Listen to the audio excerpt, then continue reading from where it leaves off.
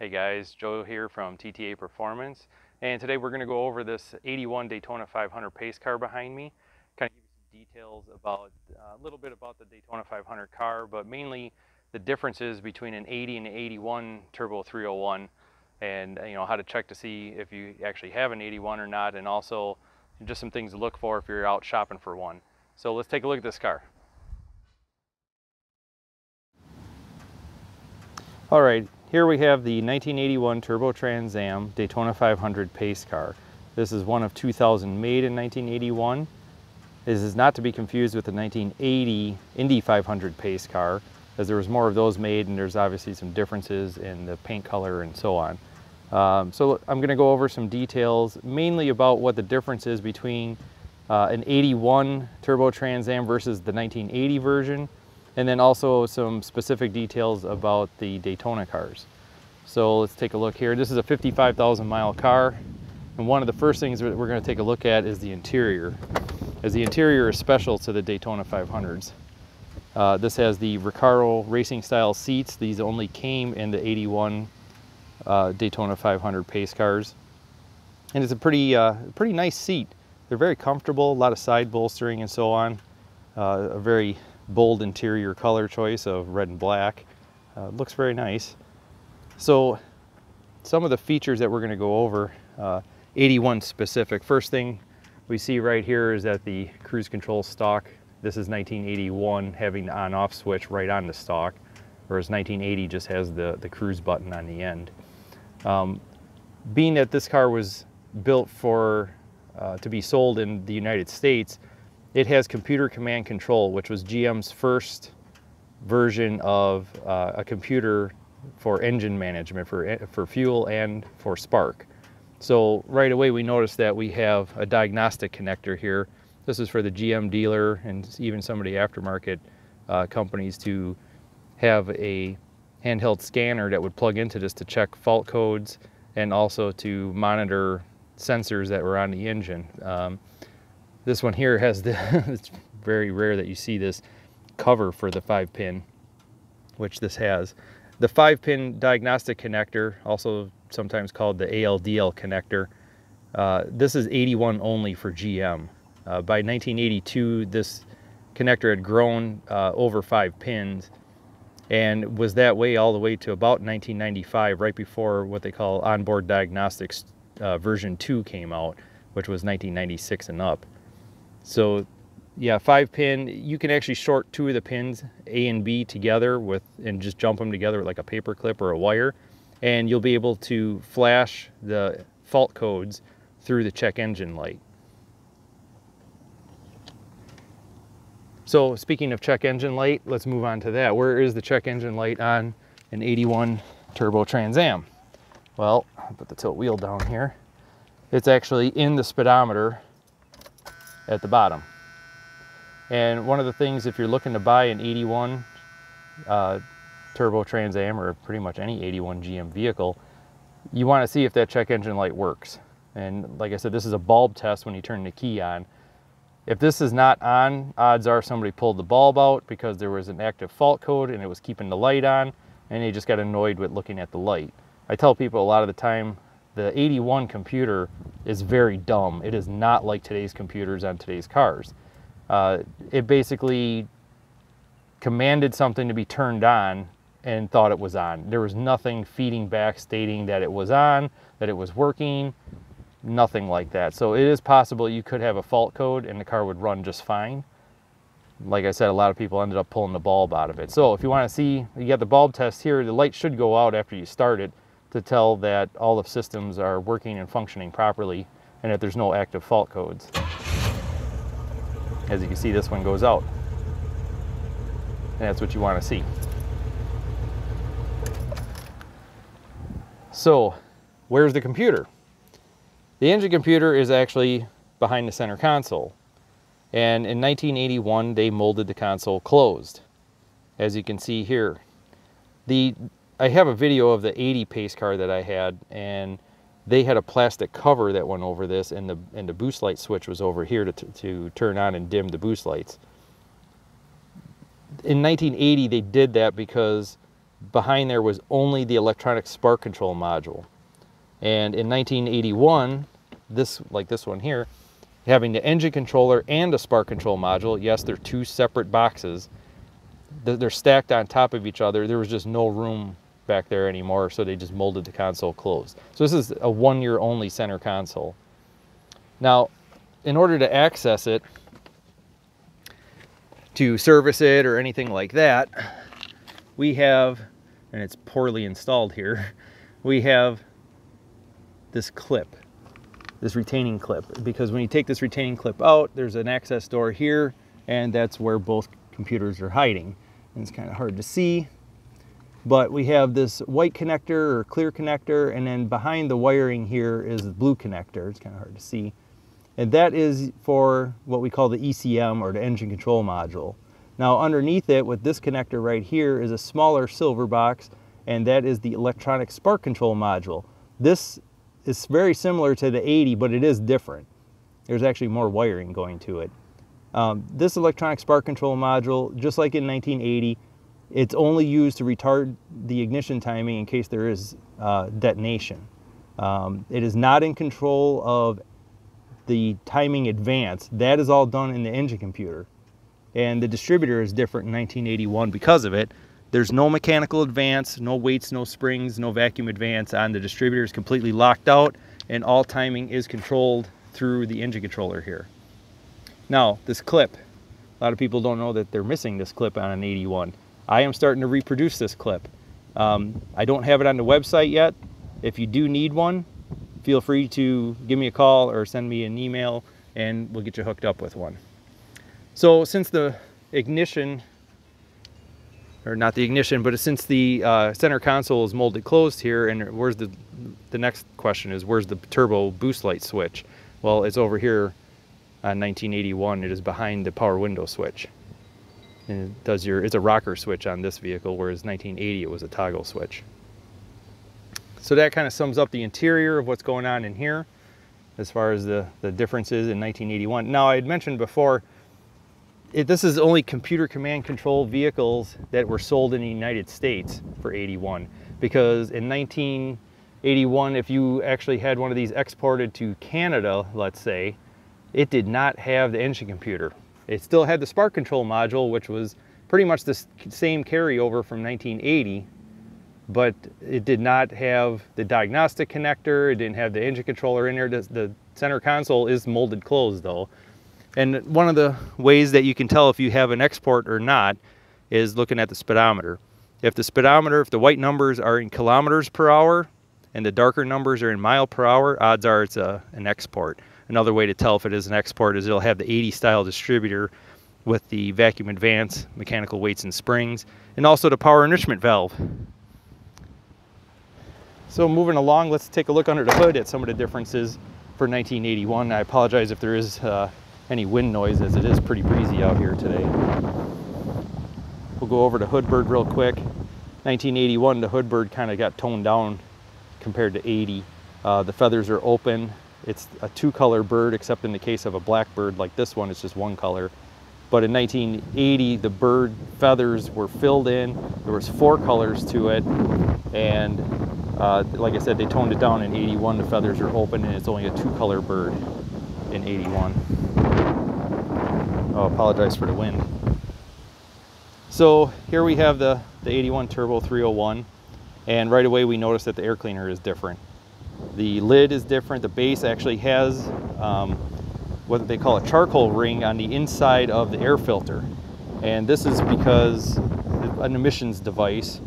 Basically, any fuel vapors that were evaporating out of the carburetor, the charcoal, the activated charcoal, would actually take out the hydrocarbons.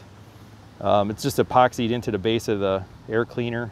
You can see that this is a little different too for the crankcase breather. In 81, they have this box on the outside versus the filter that's usually on the inside. This one, of course, is missing what I call the air intake accordion. So while we're over here, this is another feature of the 81. The brake master cylinder is different in 81. It's actually an aluminum body. They call it a quick take-up master cylinder, and the plastic reservoir is offset on the turbo version. The non-turbo, this would be centered. But on the turbo version, it was actually offset to get it away from the air cleaner. A centered one will still fit, but it just gets kind of close to the air cleaner. Most of the time when you bought a new master cylinder from the auto parts stores, they gave you one that was on center. A lot of times, even my car has that. So it's kind of nice to see, and if you do have an original reservoir, to see the offset like that. Right here, we have a map sensor and a barometric pressure sensor. They look identical. The map sensor is actually reading engine load, and so basically vacuum and boost. The barometric pressure is just for altitude readings to make sure, to see if you are in a higher altitude or not. It has to make changes to the settings in the computer. And how you can tell them apart, usually by the connector. The orange connector is going to be your map sensor, and it's going to have a hose attached to it. Now that hose is actually going to the steel line that's over on the turbo. I'll wait for the wind to die down a little bit here.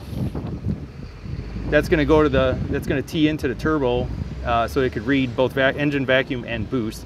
The blue connector is your barometric pressure sensor. It looks like a hose would connect to it, but one does not. So don't go thinking you're missing a hose or somebody disconnected it or something like that, because nope, it's just left open to atmosphere. Now, since we're on this side of the engine, there are a couple of things, and I probably can't get the pictures of them very well. There's a couple of, oh, right there it is. Let me see if I can zoom in. Right there. That little blue connector is on a tan wire. That is left open. Nothing is connected to that. That is, you ground that wire in order to set the ignition timing with this computer controlled distributor. Now, don't plug nothing into it, nothing goes there. Don't try grounding it, you know, because you're just gonna have base timing all the time. There is one other connector similar to that. It's a little bit more downstream. I probably can't see it from here. It's in the harness over there. It is, maybe I can see it. Is this it? Yes, it is. Here we have a green connector on a green wire. Again, nothing connects to this. This wire is specifically for measuring the duty cycle or dwell of your mixture control solenoid on the carburetor.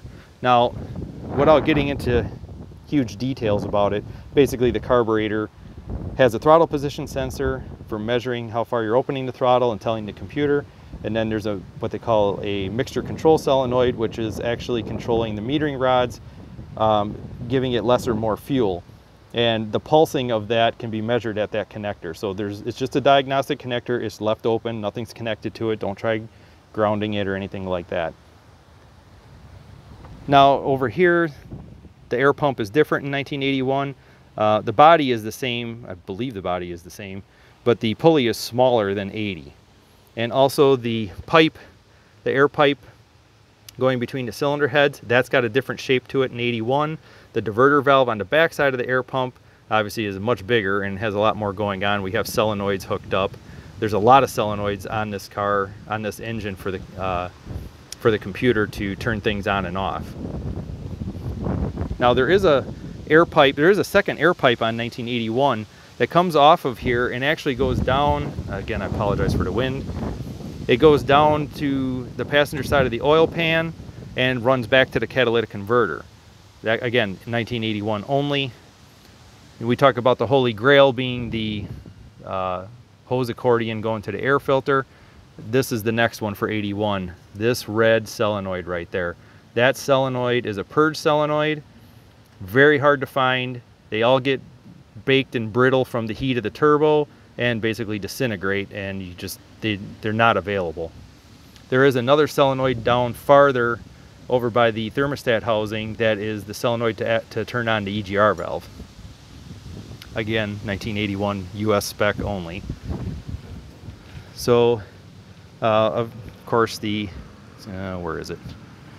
The charcoal canister is different in 1981. There's more hose connections and so on.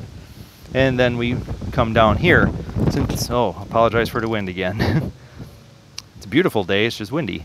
1981, the up pipe, they put a narrow band oxygen sensor in there, and that's giving information back to the engine computer. And this is a 2-wire sensor, kind of unique because most GM OBD1 O2 sensors are single wire and ground through the threads, whereas the turbo cars got a 2-wire sensor that had a separate ground, which is kind of a nice feature. Moving on, of course, we have the distributor that is mentioned before, is completely locked out. There is a flat 4-pin connector coming off the base of the distributor that goes to the electronic spark control. So one of the unique things about it is that if the spark control box goes bad inside the car and you lose spark, just like in 1980, this one here you can actually unplug at the distributor and you will have base timing, and that's it, and it'll start. The only problem is you'll have no power because there's no timing advance going on. So it's kind of a nice thing to get you out of a jam in case your electronic spark control box goes bad. But really the more proper way to do it would be just to buy my bypass board and keep it inside the car. And then you can just bypass the ESC and it'll allow the timing control to still work properly off of the engine controller. So that pretty much wraps up what's going on under the hood as far as differences. Trying to think if there's anything else. I don't believe there is for 81.